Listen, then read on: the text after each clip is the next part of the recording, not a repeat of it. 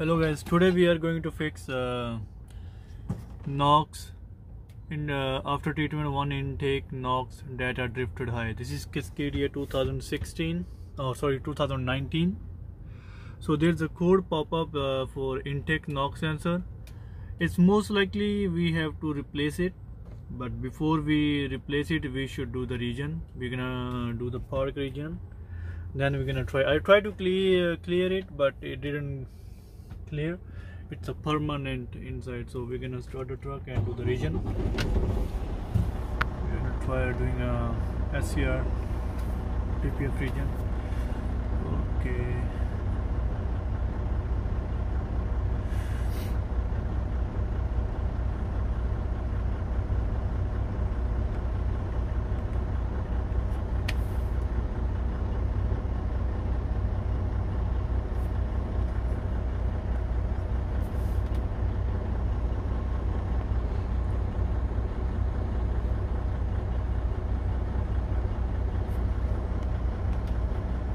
So now we're gonna start the region.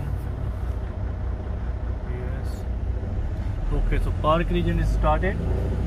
As you can see, the check engine is gone. So check engine is not there, but still we have to wait until the region cleared out. Or if it didn't clear out, if the code is still there, that means we need to replace NOx sensor inlet. But we're gonna wait until this region done. So I'm gonna come back when the region is completed.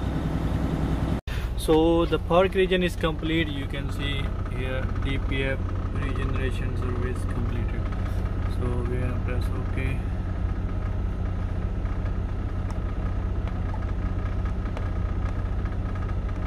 So it took like almost 46 minutes. So the park region is complete. So and there is no check engine. You can see there is no check engine, and the region is complete. So there's nothing wrong with the NOx sensor. Maybe probably sometime what happened is just the depth quality. If you have a bad depth quality, so the NOx sensor is gonna throw this code NOx sensor drifted high like that. If your depth quality is not good, try using a depth with the can. The one come with like a gallon one, plastic gallons. Try using them, they are the good. So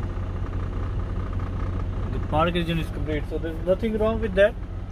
If the problem comes back again, so then we need to change NOx sensor inlet.